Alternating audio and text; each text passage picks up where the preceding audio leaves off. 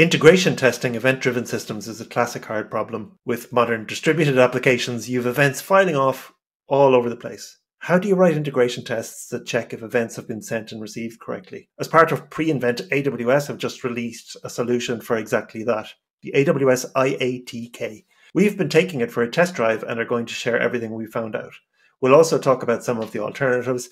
By the end of this episode, you should have a good idea of how you can use IATK, and we'll share a project where we have been able to use it to test a cross-account application with EventBridge. My name is Owen, I'm here with Luciano, and this is AWS Bites.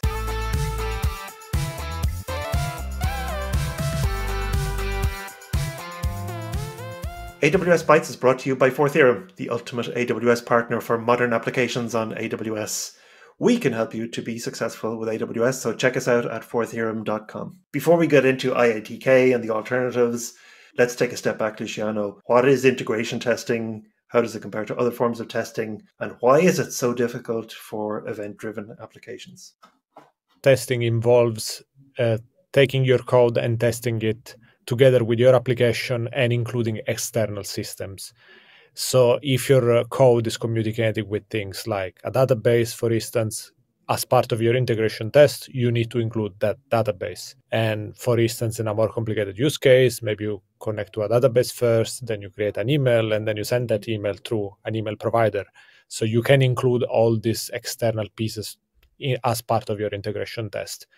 And it's a little bit broader than what you might have been used to if you only have done unit tests, which typically are focusing only on small units of code in isolation. And the idea is to be very efficient, very specific, make sure that that one feature works really, really well, but they don't cover how do you integrate that feature with the rest of the application. So this is where integration tests come into place to make sure that you are actually writing units that are correct, but then those units are actually still correct when they are put together and combined into your own software solution. So with AWS, it's tricky because often when you build a solution for AWS, you start to use all these very specific AWS services with their own specific APIs, for instance, EC2, RDS, Elasticache, or DynamoDB, EventBridge. And of course, if you're writing unit tests, you can mock some of that and simulate their behavior to make sure the part of your own business logic works well. But then at some point, you need to make sure that also your own mocks are correct and your implementation actually works with the real backend, with the real AWS services. So that's when writing integration tests can help to increase the confidence that your application is actually going to perform well and be correct when you deploy it to production. And it's very often that you will find bugs not in your code itself, but just the way that you are integrating things together. Maybe a configuration option is wrong, or maybe you assumed a certain API will work in a certain way, and then in reality works slightly different. So in your unit test, you didn't capture that behavior because you mocked that API and made assumptions. But then when you run it against the real service, then you realize that there was a mistake there or an edge case that you didn't include in your own logic. We usually like to mention as an example building e-commerce solution because I think this is an example that everyone can relate to. And in that particular case, we can imagine that there is, an order service and a delivery service. You might be writing them independently as two totally separate services. They might have their own tests, but then at some point they will have to be integrated together. So for instance, we might have the case where when you place an order, that order is pushed to something like EventBridge. And through EventBridge, there is a notification that gets picked up by the delivery service. And the delivery service knows that an order was created and it starts to process it and do all the fulfillment procedure that you put in place for your own e-commerce. So that EventBridge is the tricky bit because how do you actually test it? And how do you make sure that on one side, you are producing the right type of event. On the other side, you are picking it up and processing it correctly. So that's the question that we want to explore today. There's different ways, different approaches that people use for testing events in these kinds of applications. One is you just build in logging to the event system, so all events are logged.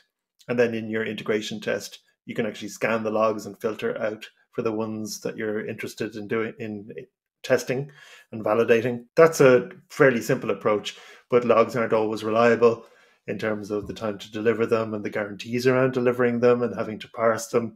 it can be a little bit slow and inefficient. Another approach you can take is just focus on more end-to-end testing. So testing the final outcome, like a record appearing in the database or an email being delivered, and then you don't have to think about testing the events at all. It might work for some cases, but not all cases will have a readable outcome like this, and you might want to focus on just a smaller unit that you're integrating. And then the third approach is temporarily creating an additional consumer for the event, just for the purposes of your test. So if you are testing SNS or EventBridge, this could involve adding a temporary SQS queue as a subscriber or target and polling that SQS queue for a limited period to check for delivery of the expected message. I think this last approach with the temporary queue is probably the most reliable, but it requires a bit of setup. You also have to think about the additional latency to create these test resources, and also think about deleting the queue when the test is finished, including in cases where the test exits before any teardown phase has a chance to happen. Now, when we're talking about these different approaches, we're talking about integration testing and end-to-end testing. So it might be worth clarifying the distinction between those two. Integration testing, as you said, Luciano, is basically ensuring that application components work well individually and together, including with external systems. End-to-end testing is broader.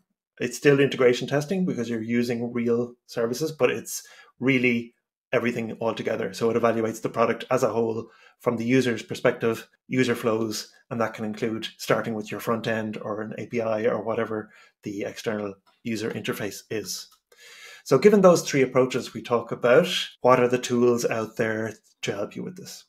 One of the tools that we have been using, and I think it's very relevant here, is called SLS Test Tools, which comes from this company called Aleios, and is basically a tool that extends Jest, so the famous Node.js test runner, and it provides a bunch of additional matchers, I guess I'm going to call them. I'm not sure it's the right terminology, but extends basically the capabilities of Jest, the built-in checks that you can do, to include checks that are very specific to AWS services, for instance, DynamoDB, S3, step functions, SQS, EventBridge. So the idea is that you will create a test where you provision some infrastructure, and then as part of your test running, you can use the specific matchers or assertions to basically check that the infrastructure was created correctly, and that certain behaviors actually are apparent in the infrastructure after you executed the specific tests. There is a very good article by Sarah Hamilton that we're going to put in the show notes, which describes a little bit of a tutorial on how to use it and why it can be very convenient. But I think the hype these days is into this new tool announced by AWS that we mentioned in the introduction. And I think we want to show a little bit more of that and maybe compare it with SLS test tools. So how does AWS Integrated Application Test Kit compares with SLS test tools? I think that Sarah Hamilton article is actually a very good article on the general approach here, everything we're describing. And I wouldn't be just surprised if it actually inspired some of the design of this integration application test kit from AWS. So it just has been launched and it's still under public preview. So we're going to talk about the pros and cons, but we should be fair and say that this is just released. AWS releases things early, so we can expect some glitches. This one is currently available for Python-based tests, although it's implemented mostly in Golang for the core, and it simply uses an RPC wrapper for Python. AWS says that they will add other languages in time, so I think that's a good thing to see. It has a few capabilities. We can kind of break them down into three parts. One is creating test events from the EventBridge schema registry that you can use in your integration tests. The second one is probably more aligned to what we've been talking about in terms of challenges, and that's that validating that events have been received via EventBridge and have the correct structure. And the third one, which is kind of the most innovative piece almost, is checking the correct flow of events with X-ray. So we'll go through how the process for all of these things work. Maybe, Luciano, you can talk about IATK and how it works from the perspective of EventBridge event testing. Mm-hmm. So what we tested is basically a very simple example. And in this example, what happens with this IATK tool is that it creates a temporary SQS queue and a temporary rule on the bus, which uses the same patterns as the rule you want to test. And that will allow you to basically put into SQS copies of the events that are happening, so you can inspect them and make sure that they look correct from an application perspective. So it doesn't allow to specify you any pattern. You have to specify a rule and a target when you create a test listener, and this seems a little bit strange. Now, I don't know why it needs the target, but we could be missing something that maybe is a little bit obvious to AWS and that we are not seeing here. Now, the idea is that, again, you're trying to capture that event into SQS and then analyze it after you have been executing the code that you want to test. So it provides a number of helper functions for you to effectively clean up everything after you executed the test, but also to inspect the state of the system after the test was executed. And you can also do things like clean up first, just in case that a previous execution maybe left things in a little bit of a dirty state. So this is something that's actually recommended by the documentation. And then you run your test, you do all of your own assertions, and then in the third down phase, you clean up again. Now, before we go through all the features of this tool and how to use it, it's interesting to note that everything is available on GitHub, including examples. And what we did is basically we created an integration test for a repository that we call cross-account EventBridge, which is something we built previously. And it basically allows you to execute EventBridge across accounts and share messages across accounts. And this is something we mentioned in a previous episode 39. And you can find the link in the show notes if you want to know a little bit more about that specific use case and why we built it. Now, this repository uses TypeScript for the CDK, but because right now this tool only allows you to use Python, we wrote the integration tests in Python. And we will also have a link to the specific test section in this repository if you want to find a quick way to go and just see how we wrote the tests. So let's talk maybe a little bit about the process of creating this kind of test. Owen, do you want to cover that? Yep. So what we did was we're using PyTest. So you create your Python test, then you use the AWS IATK Python module and instantiate it. Now, immediately we kind of ran into an issue where it didn't pick up the credentials locally. The documentation says that it should pick up your AWS environment variables, but I was just getting expired key all the time. And I think it was picking them up from somewhere else, like from a credentials file or a config file. I don't use credentials for files, so I don't know why, but that didn't seem to work as documented. So we had to actually specify a profile argument in the constructor in order to get this to work. Once we've done that, then you need to know the event bus, the rule, and the target. So IATK also provides some utility functions for reading CloudFormation resource physical IDs or reading CloudFormation outputs so that you can get those values for your stack. You mentioned also the cleanup process for ephemeral resources. So you can use the IATK remove listeners helper to do that. And it will use a tag filter to identify the resources that it can clean up safely. So you call that at the start of your test, and then you also call it during your teardown. That's basically how you do it, so that it clean up at the end of the tests normally, but it'll also run at the start of tests in case there's anything dangling from previously aborted runs. So then you create an IATK listener. So you give it the bus name, the rule name, the target ID, and some tags. And this will allow you to start checking for events. So when you create this listener, under the hood, it's creating an SQS queue and it's creating an EventBridge rule to route events to that queue. And it basically copies the pattern from the rule you provided. Again, the fact that they ask you to provide the target ID as well doesn't make any sense to me, because once you have a rule and a bus and you have a pattern, that's all you need, I think, to do the test. So I didn't look into the code to find out what that was all about.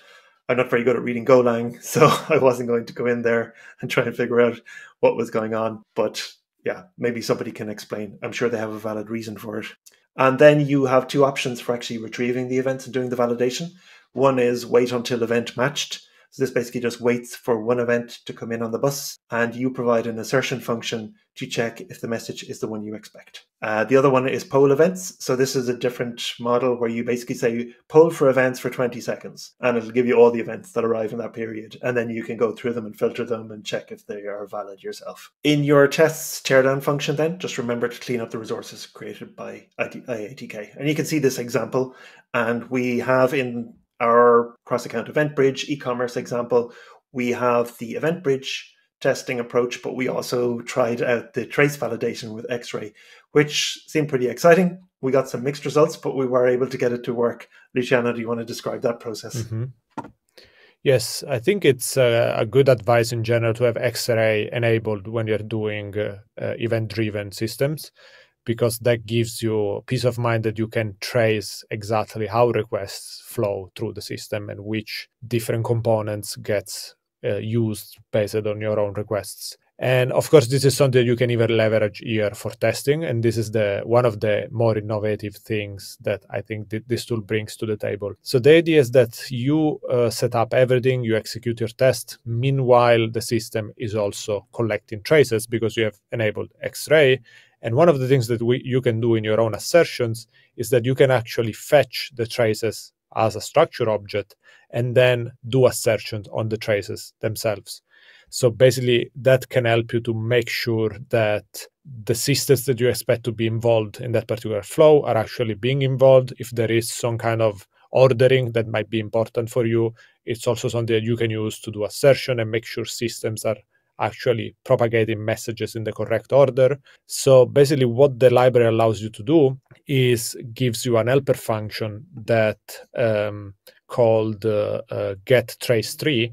And with this function, you can specify a tracing header as a parameter, and then it gives you back this object, which represents the tree of traces. So it's a nested structure where you can follow the different branches to make sure that things are happening correctly. Now, depending, of course, on the complexity of your code and how many systems are involved, you might have to write lots of code to do these assertions correctly. Like it's not like a plain array where it's easy to assert certain things. You might need to traverse the tree. So it might be a little bit tricky to test exactly what you want to test, but you have the entire view of all the systems involved there, assuming that you enable and configure X-ray correctly. Now, just to give you examples of the kind of matching that you might be doing on the trace tree, for instance, you might check if there are errors in any segment. Maybe a specific system was part of this transaction and that system produced an error. Maybe it's not something you might realize immediately by just looking at the final result of your execution, but just looking at the tree, you might realize that some of the components was failing in some unexpected way. So I think it's good practice to try to traverse the tree and look for these kind of things. And if you didn't expect any error, in the case you see an error, maybe make the test fail and report that particular error. You can also check performance metrics. So make sure, for instance, if you have requirements in terms of SLAs regarding response times, you might produce a warning or even fail the test if you see that certain numbers go beyond the thresholds that you expect as acceptable. And you can also check if specific components were actually part of the trace. Maybe there are systems that don't really expose a behavior that you can assert at the end of your test, but you just want to make sure that they received, for instance, some information and somehow they were part of this transaction. So you can just assert that they were part of the trace tree at some point in the tree. And finally, you can also do the inverse. For instance, you might know that there are only 3 systems, for example, involved. So you might assert that those 3 systems are there. But if by any chance you see a 4th system, that's probably a symptom that you are doing something a little bit unexpected. So maybe something else that you might want to write an assertion about and make sure that only the things that you expect to happen are actually happening and nothing else is happening in the flow. So what are the things that we were happy with and the things that we were disappointed with? Yeah, I think we were curious to see this in action, but when we did the testing, there were a couple of issues with the X-ray approach. The get trace tree function you mentioned gave us an error, which basically said error building trace tree, and it said that it found a trace with a segment that had no parent, which was a very strange one. Like how can you get a segment from X-ray with no parent? So we looked into the raw data, like in the X-ray console in CloudWatch, and we saw the raw data. We saw the segment, and we saw that it had a parent. So we figured maybe it was like an eventual consistency kind of a problem, that but at the time when the test was reading it, maybe all of the data hadn't been fully settled. So what we did was we filed a bug in the IATK repo and we did a workaround. So there was that other function you mentioned that allows you to wait until a trace comes with a valid condition. We still had to add in a sleep in order for this to work. So when we switched over to that function, even though the documentation says you should never have to sleep in order to get it to work, we had to get it to sleep, and that would work. Now, there are examples in the code of using sleeps with the get trace tree approach, but not with the approach we eventually used. So it seems like the documentation and the behavior aren't 100% aligned on this. But luckily, we were able to do it, and we were able to get the traces. In this example application we've got three kind of services. We've got this kind of global bus, and then we've got an order service and a delivery service. So the trace is kind of interesting. It's like EventBridge to Lambda to EventBridge, EventBridge to Lambda to EventBridge 3 times. And we were able to assert that that's true. And we were also able to put in some performance checks, like an SLA, that all of this should take no longer than 10 seconds, for example, which is pretty good for exposing any unexpected performance degradations just in your continuous build process. So I think that was quite a nice one. So we've talked about the EventBridge testing approach, the X-ray testing approach. There was one other feature in IATK. Do you want to say something about mock events? Yes, mock events is something else we tried, and it's an interesting feature that you have available. And the idea is that if you're using EventBridge, in EventBridge, you can have a schema registry. So what this library allows you to do is basically to generate a mock event starting from your own schema registry and then use it effectively as a source for your own tests. And for instance, you can say, I want to generate a mock event that invokes a Lambda or a step function, and then that's basically the starting point of your own test. And this can be convenient, for instance, when you have maybe a very complex flow and you want to break down the testing into individual parts. Maybe you want to test one integration at the time. It can make it a little bit easier to actually have a clear starting point where you can craft exactly the event that gives you a good test case without having maybe to go through a bunch of additional steps that you might have in the entire flow.